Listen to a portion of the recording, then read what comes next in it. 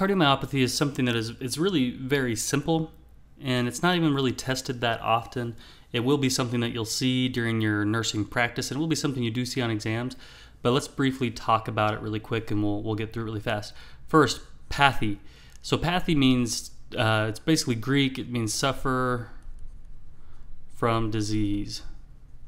Okay? Myo, we know as muscle.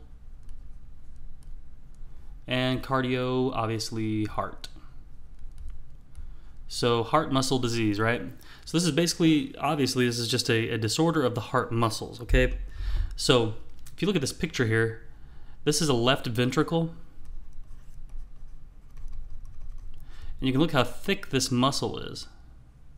So this thickening of this muscle, of this left ventricle, is basically one of the forms, really, of cardiomyopathy.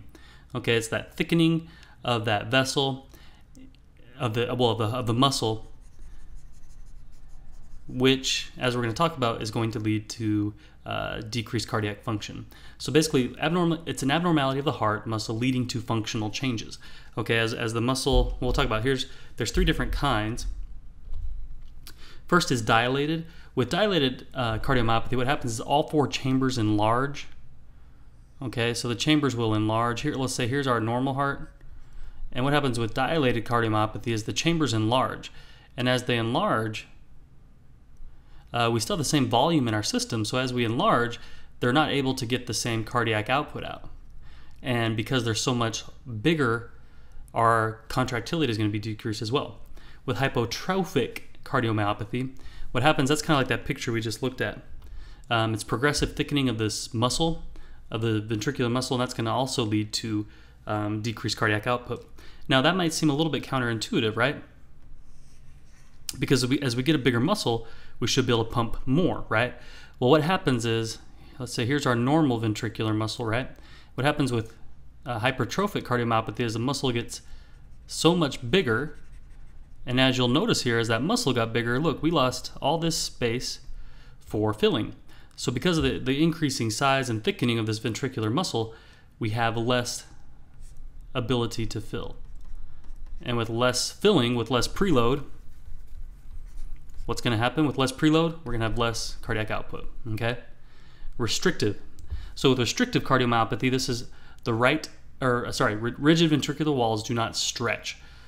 So kind of think of this as like atherosclerosis. So these become really rigid, and so they don't stretch during filling. And again, our ventricles are supposed to stretch. As our atria push and squeeze their blood into the ventricles, there should be some stretch here to allow for complete filling, right?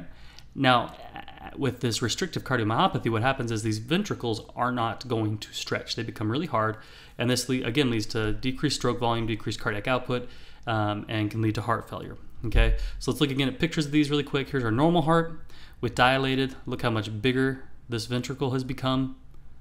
Okay, with hypertrophic, you can see the thickening of this wall here.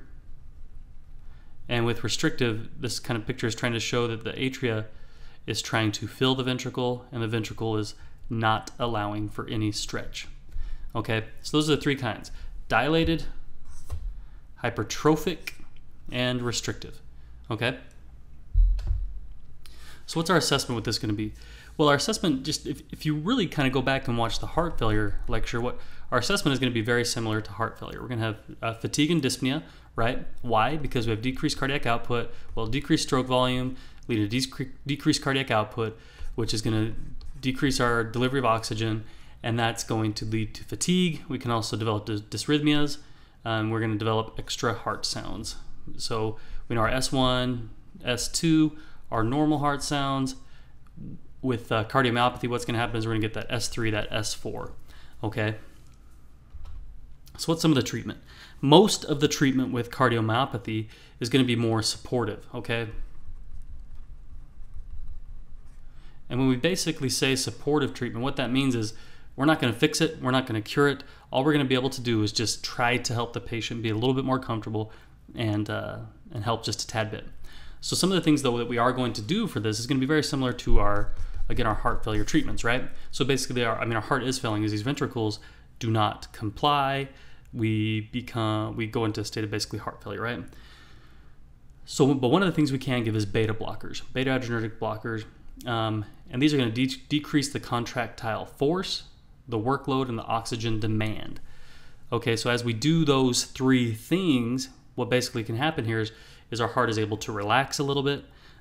It's not going to require as much oxygen. It's not going to require, it's not going to be trying to squeeze as much, which will then lead to this decreased O2 demand. And that's going to be, again, it's going to be supported in cardiomyopathy. It's not going to cure it at all. We're also going to want to encourage rest for our patients. These patients, again, they're going to be very fatigued and have dyspnea due to this decreased output. And so encouraging rest, scheduling activities, bundling care so they're not just exhausted all the time. We're also going to want to treat hypertension. A lot of these patients are going to end up with hypertension, and so we'll treat hypertension with the regular things. You know, we can do DASH diet, we can give our ACE inhibitors, we can give our ARBs, etc. One last thing that we can do is ventricular assistive devices. Not a very common treatment, but what ventricular assistive devices are going to do, right? So with cardiomyopathy, basically our ventricles are just not working, right? So what we can do with ventricular assistive devices is they're going to actually help the ventricles squeeze and help the ventricles get the blood out of the system, okay? So that's kind of the therapies, the different treatments that we're going to do with these patients. Again, like I said, it's not an overly complicated issue, but if you think about what's happening and you have a good understanding of heart failure, and you also have a good understanding of hemodynamics, basic hemodynamics, cardiomyopathy becomes very simple if you just know the three different kinds, right?